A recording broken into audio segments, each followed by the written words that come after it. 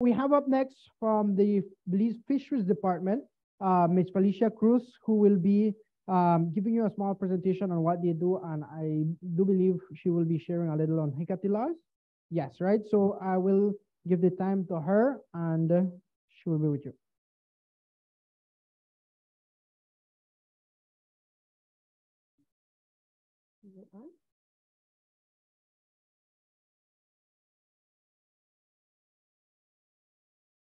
Good morning, good afternoon. Sorry, I'm full and tired. Good afternoon, everyone. My name is Felicia Cruz. I'm a fisheries officer within the Policy and Planning Unit of the Fisheries Department.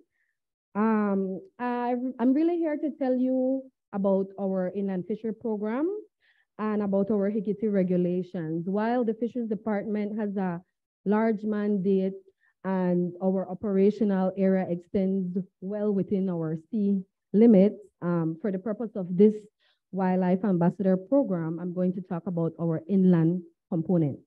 But basically, we have legislation that has empowered the Fisheries Department and our officers to really tackle a lot of the violations and fisheries offenses in country, with the most recent legislation being the Fisheries Resources Act number 7 of 2020, which was essentially enacted in February 2020.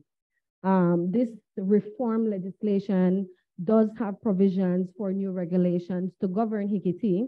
However, those regulations have not been developed as yet, and therefore, we have passed legislation that has really assisted us to tackle the issue with Hicatee in country.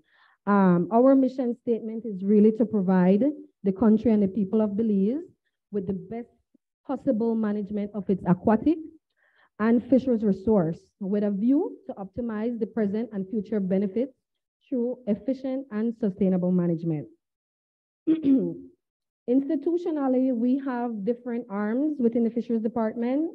We have our administrative arm, the Policy and Planning Unit, Ecosystems Management Unit, which really focuses mostly on marine protected areas and marine reserve management. We have the Capture Fisheries Unit that looks at data collection and is really our scientific arm within the department. And it is actually within that arm that we have our inland fishery program established.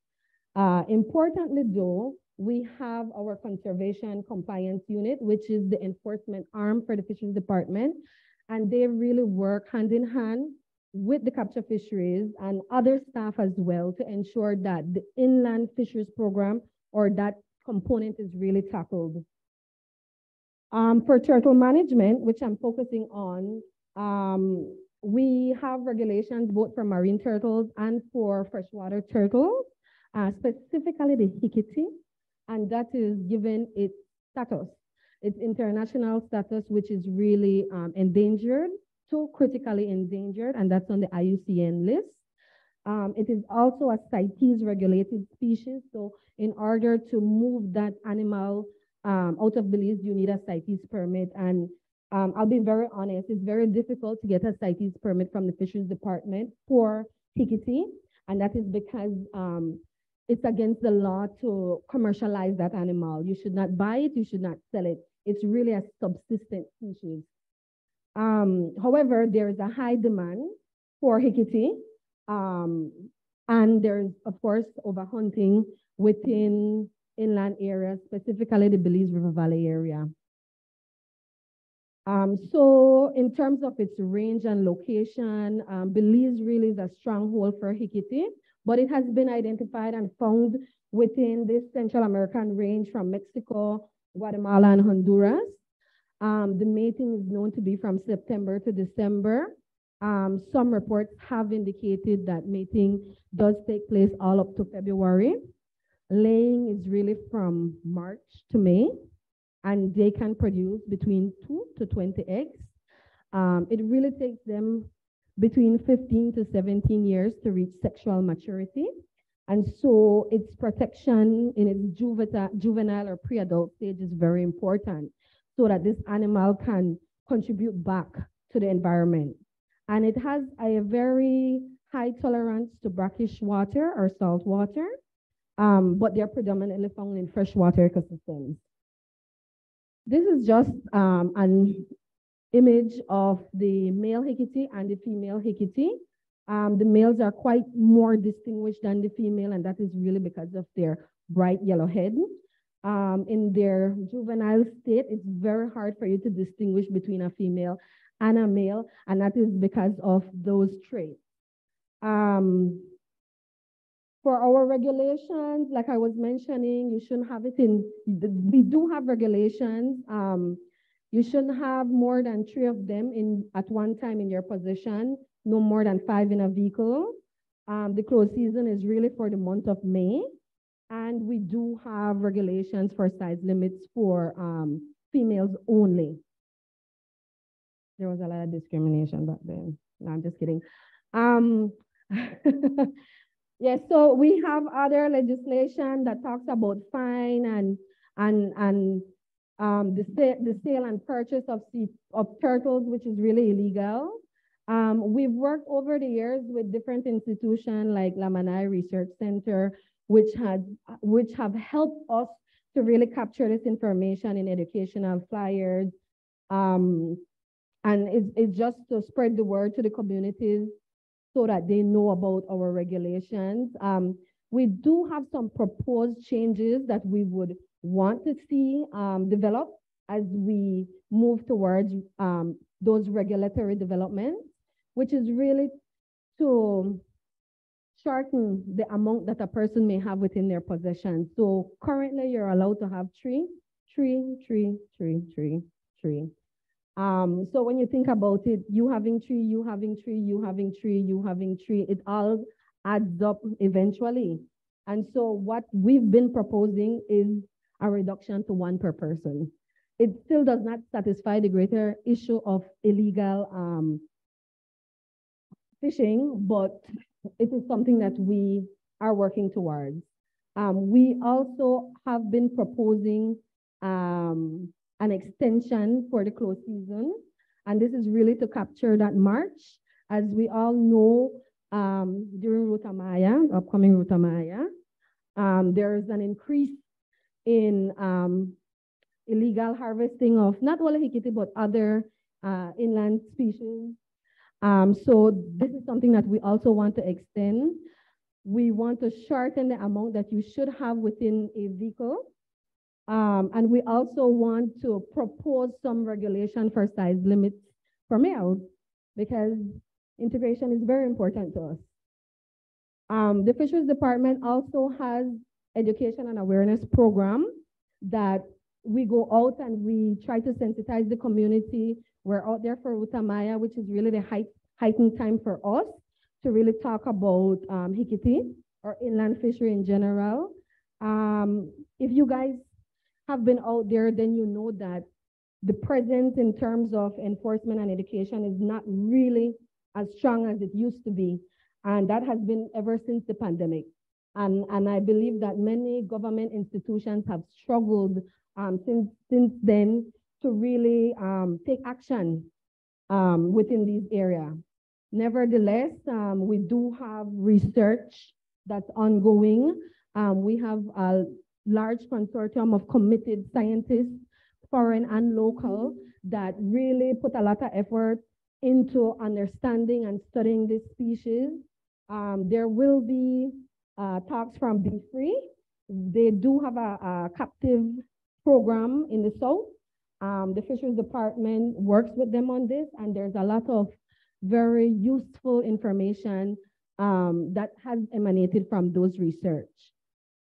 Again, these are just some educational information that we continue to publish.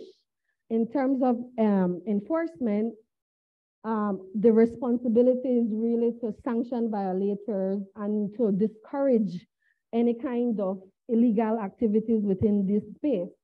What my team normally does is they conduct different inland patrols and operations. They gather intelligence, work with the local police department, the village police officers, the grassroots community, like the community baboon sanctuary in the Belize River Valley.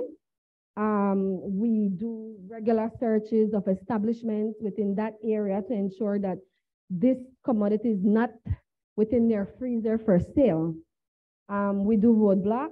We partake in joint operations with other agencies, and of course, the arrest and prosecution component.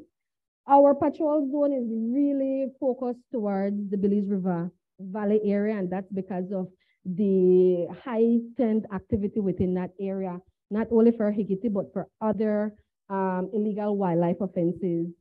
We partner with the Belize Audubon Society, with the police department, and with Tide in the South. And the typical type of violations that would emanate from Hicatee would be possession of more than the allotted amount, the sale and the purchase of this species, its possession within the close season, the possession of illegal female Hicatee, and of course, using nets to take Hicatee, which is illegal. In terms of the department's reflection, just going back to the challenges that we've been faced as a nation, where we've basically experienced a lot of disruption in our day-to-day activity, in terms of our environmental challenges. And this has really been brought on by the ongoing effects of climate change, but also we've experienced a lot of challenges, which was as the result of COVID. And these changes has really created a lot of challenges that has trickled into the fisheries sector with a lot of illegal activities.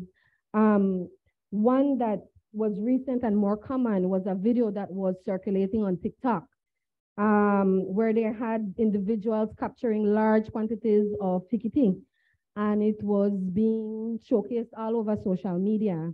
I don't have that video, but it was reported on, and really what that activity did was it signaled the government to now bring its partners together and for us to look at a way where we can take collective action to this problem, given that the Fisheries Department, while we are mandated to tackle it, we also must patrol the entire fisheries waters, sea waters, including the inland waters. And it's a huge challenge for us when we are so limited with resources, both personnel and financial.